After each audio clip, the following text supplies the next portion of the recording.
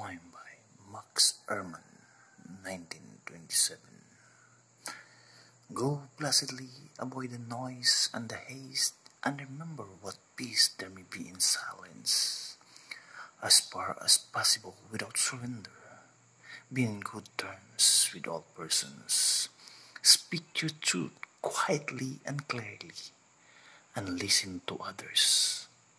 Even the dull and ignorant, they do have their story. Enjoy your achievements as well as your plans. Keep interested in your own career. However humble, it is a real position in the changing fortune of time. Avoid loud and aggressive persons.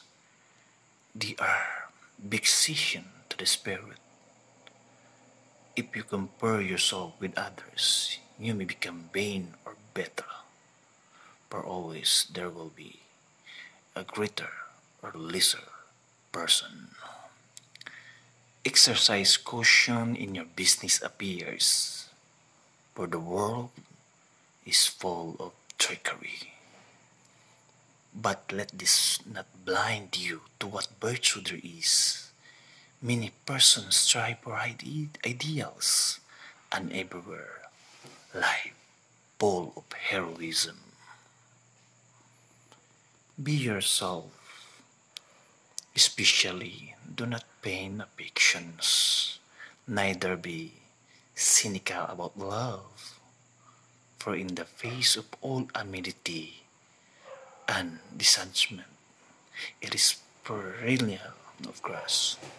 Take kindly the counsel of the years, gracefully surrendering the things of youth. Not your strength of spirit to shield your sudden misfortunes, but do not distress yourself without imagining. Many fears are born of fatigue and loneliness.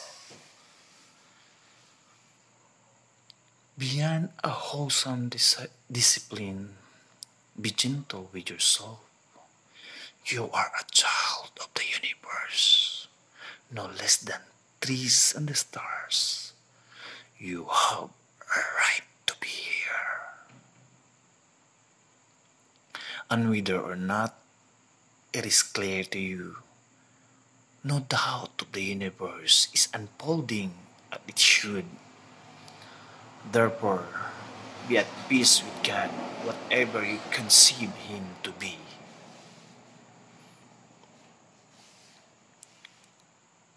And whatever your labors